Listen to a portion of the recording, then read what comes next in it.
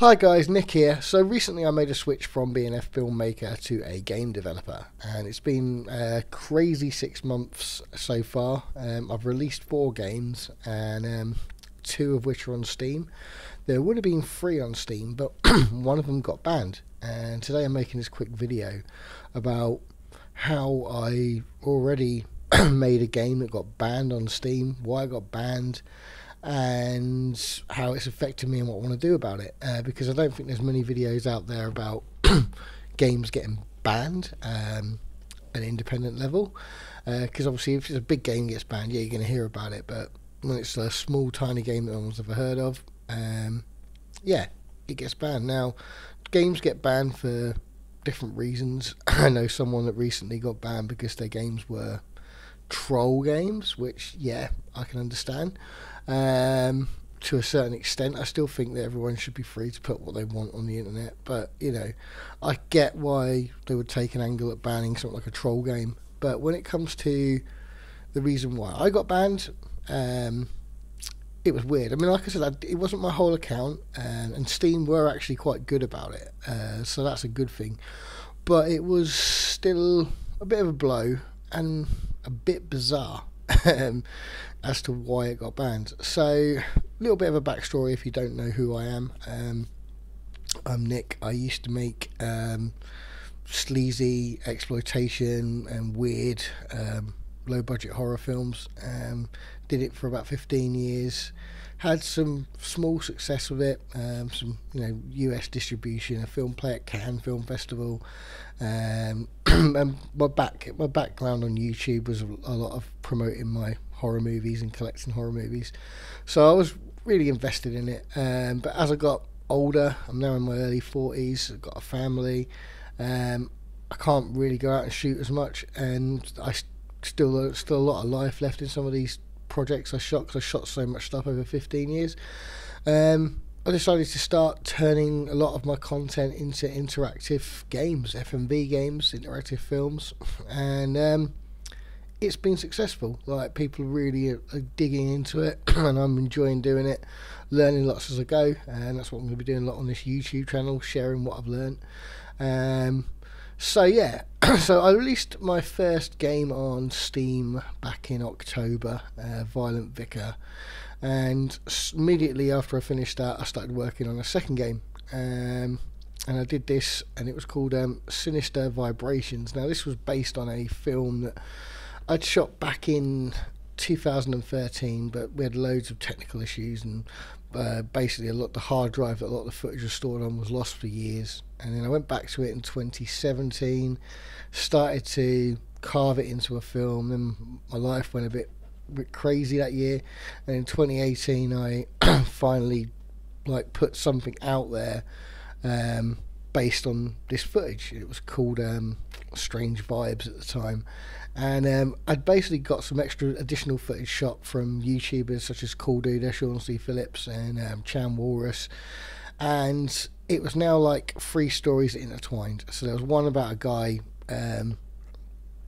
giving you job advice, another one about a young woman, a mysterious job interview that keeps getting more and more sinister as it plays out, and it also intercutting with video footage, VHS footage of a pop star from the 80s talking about his career as it's like failing, and showing music videos. And as a film, it kind of worked, but I wasn't never that happy with it. Sold like a handful of copies on DVD and Blu-ray, and I put it online for about a month or so, and then it came down, and I thought I'd have another crack at it later on. And when I started this game dev thing, I had so much footage to do with this, and because of it being 3 intertwining stories, it would work so much better as a game. So I carved it into this game, Sinister Vibrations, and added loads of unseen footage. And the idea of the game, you'll see on the screen as I'll put it on here, is there's 3 videotapes. Each videotape is a different part of a different story. So the different ways you navigate through the film, the different outcomes you'll get, and the story will change each time you play through. You always get to the end. There's no game overs. It's just like, you cater your experience via which tapes you pick in which order. And so there's hidden scenes and there's multiple endings and stuff like that. It's a fun little experience. Put it up on itch.io because of struggling. I can only afford to put one game on Steam at a time. The fees cost me a little bit, so it's like take it one at a time. So I put it up on itch.io at the same time I had a game out on Steam, and it did really well. I had over 100 downloads at first, and people started doing YouTube videos and Twitch streams for it, and I was getting really positive feedback. So after that I went on to make another game, which was called Fiendish Thieves, which is one that's recently come out and was doing really well. But obviously I got the money together. It was time for me to put my second game on Steam. I was trying to get one a month, so I'd done one in October. So my November game was going to be Sinister Vibrations. Now the feedback I'd had from the game so far was probably the best out of all the 3 games I'd done, because people really did dig how this was an interactive feature film, and there was all sorts of hidden stuff like music videos and bizarre combinations you could do with the tapes. So I submitted it to Steam, and was excited that I was going to get my second game on Steam, and it was one that's been getting good feedback. So I thought, great, it's a bigger platform, should get a bigger audience, this could be one that could do really well. So normally when you submit a game to Steam, it normally takes a couple of days, and you get your store page live, and then they fairly quick at another couple of days to look at your actual build. This one took a bit longer than usual, which I thought was a bit bizarre. I submitted it on, I think it was the Monday, and by the Friday I still hadn't heard anything back, and I'd messaged Steam a few times and they're saying, oh yeah, okay, we're on this, it does take a few days. Then on the Friday I got a message to say, it is taking longer, but because your game has sexual content in it, this will take a little bit longer than usual. And now my game does have some sexual content in it, but not in a graphic way at all. It's a comedy game. The game is more of a comedy than a horror. It's a comedy horror musical FMV game. There is some sexual content to it, but no nudity, no graphic sex, nothing really vile. There's an implied sex scene with a couple of facial expressions, and the game prominently features a vibrator. Now the vibrator is not used in a sexual manner, it's used as a comedy device to freak out someone at a job interview, and then also used briefly as a weapon. So they're the only 2 bits of sexual content in this game. It's nothing graphic, it's all played for laughs and shocks, and it's not really anything to worry about when you see what sort of content's in some AAA games and some weird hentai games and other stuff that's on Steam. There's full-on sex simulators on Steam. This is just an interactive movie that's got a couple of sex jokes and references in it. So I was like, right, okay. So I cut all of the scenes in the game that featured any sexual content in them, put it into a video, and sent them that video and said, well, this might help you review that content quicker, because here's the video of all of what is the offending content in the game. As you can see, it's very tame. The game's been played on Twitch and YouTube on multiple occasions, and none of the content creators have ever had any problems. So, there you go. I mean, I had a few people on Twitch did reach out to me and say, am I safe playing this game? Because of, it could violate the terms because it features a sex toy. But I mean, like I said, it's not used in a graphic way at all. It's just as a tame joke, and people have played it on Twitch and no one's had a problem, and same on YouTube. So I said the game's been played on these platforms, it's fine. Then on the Monday evening, just before I was about to go to bed, so it's about 10 to 12 at night, I get an email basically declaring that the game's been banned, that they're not going to accept it, they're retiring it from their catalogue, and the game's been banned outright. They were good. They didn't ban me. They were quite apologetic and very apologetic in their message, and they gave me my submission fee back straight away. Like I said, it'd take a couple of days, but it literally came back to me like as soon as he said to do it, and it was back in my PayPal. And then I just put it back onto Steam and put my next game on there, Fiendish Thieves. Now, yeah, it was a blow.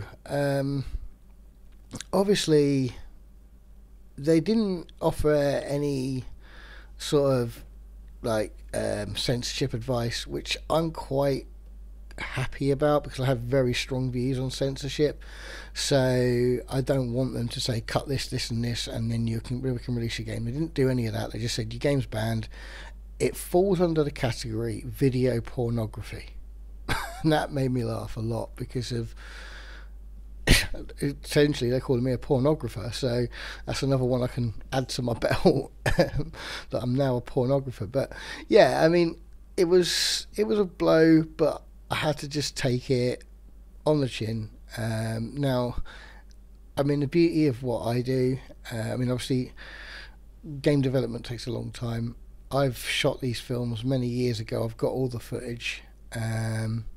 So all the money was spent on the game a long time ago, on the content, and it's now just the time that I put into it myself to make these games. So it's not like I'm at a financial loss because of it. All I've really lost is the time I've put into the game. And you know, people that can still get the game on itch, it's still available on itch.io, but I would have loved for people on a bigger platform like Steam to experience my game. But then I'm also playing, I can now play on the notoriety of having a game banned on Steam. So, you know, I mean, I'm 6 months into my game dev journey, career, whatever you want to call it. Things are going quite well. People are responding to my games. They're getting played on YouTube and Twitch. I'm getting a small following. You know, I'm not making loads of money. I'm barely making money out of it at the moment. Hopefully one day I'll have enough content out there to bring me an income in. But the way I'm going at the moment, for someone that's been involved in this for 6 months and already have 4 games out in the world and more to come, and people responding to these games and enjoying how quirky and weird they are, then yeah, you know, I'm winning. So the fact that I can now say, yeah, well, amongst these games there's one that's been banned, yeah, that's great, a bit of notoriety. And so yeah, I mean, these things happen. You just got to take it on the chin and keep going. One thing we've learnt about this, and one thing you can take from this, if you're going to have nudity or sex in your game, make sure it's not live action. I mean, basically they said it because it was depictions of real people in sexual situations, they deem it as video pornography. So yeah, bizarre, but I suppose what can you do, you know? It's one of them. So I'll just have to deal with it. I've got some more risky content that I can turn into games that I've decided for in the future now. All of those games with like sexual content and nudity and stuff in them, they will be Patreon exclusive games, because I've set up a Patreon to help me do this. So any sort of graphic games I make, sexually or nudity, maybe even some of super extreme violence, I'll just do them as Patreon exclusives. So it gives me, you know, an incentive people can support me for to get those games. But yeah, I mean, it was sad. I mean, when you look at how wrong some of these games are that are on Steam and how offensive they are, and this just being like a quirky comedy game, yeah, it's upsetting, but you know, never mind, it happens. So that's how I got a game banned on Steam. So yeah, if you like listening to me waffle about this little story, please click subscribe or like, you know, and please consider supporting me on Patreon, and yeah, just loads more FMV game content to come out there. This channel did start out as a horror channel like 15 years ago, and yeah, I will still put some movie and horror content out on the channel. Also, I made a documentary about the YouTube movie community that is still coming. It's going to be out hopefully in the next couple of months. So yeah, once again, thanks for watching, thanks for subscribing, and I'll catch you all soon with some more game dev videos. See you later, guys. Bye.